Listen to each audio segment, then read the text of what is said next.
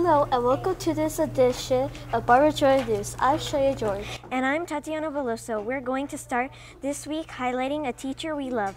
Barbara Jordan News team member Paulina Gallegos has this week's Teacher Talk. Okay, this is Paulina Gallegos and we're going to be asking some questions to Ms. Zapata. What's your favorite hobbies? My favorite hobbies are to go to the movies with my family. We enjoy going to the movies, getting lots of popcorn and candy. I enjoy reading when I had spare time and spending time with my family. Why did you decide to be a teacher? I've wanted to be a teacher since I was little. I just love the interaction with the little ones. I love seeing them grow. It's just something that I've always wanted to do since I was young. Okay. And how long have you been teaching? This is my 12th year, I believe. I think 12 years. Thank you, Ms. Zapata. Thank you. And thank you for having your time.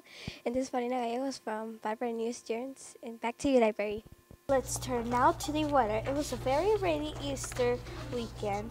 What does the next weekend have in store for us? Barbara Jordan News team member Jacob Cardoza has a look at our forecast. Okay, today is kind of windy and kind of cold at the same time.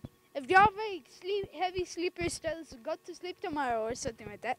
For the next week thingy, we're going to have in the 80s, Thursday 80, 88, Wednesday 90, and Thursday 86, back to the 80s, and 84, and then to Friday and Saturday 71. So the 80s are coming back again.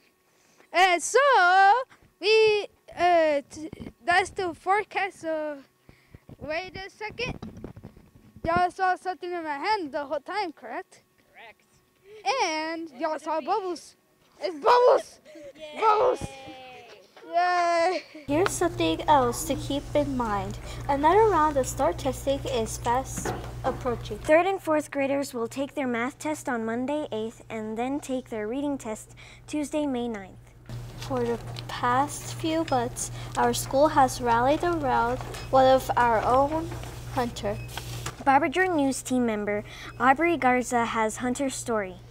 That's right, everyone here has rallied around kindergartner Hunter every step of the way. We had hat passes, we did place cards, we made Team Hunter things and people got to pay money and write their names and we put them all over Jordan in the front so everybody could see them.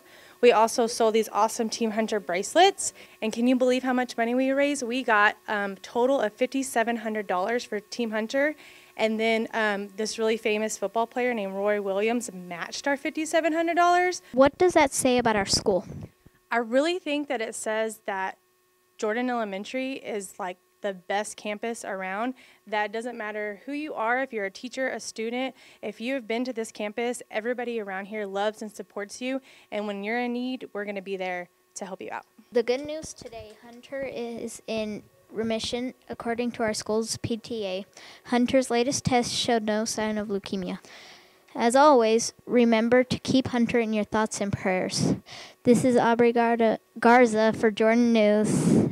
Back to you in the library. Parents, we have a story you need to pay attention to. Our school district has started a traffic task force. Barbara Jordan News team member Nathan Amaya explains what it is.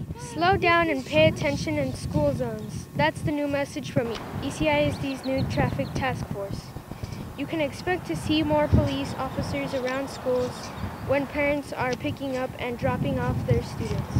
Police will be giving tickets out inside school zones for speeding and cell phone use. Police say the goal is to keep all students and staff safe not only while they're at school but also coming and going to school. So here's your reminder. Put your cell phones down and follow the speed limit inside the school zones. I'm Nathan Amaya and this is Barbara Jordan News. That's all for this week's edition of Barbara Jordan News. See you next week.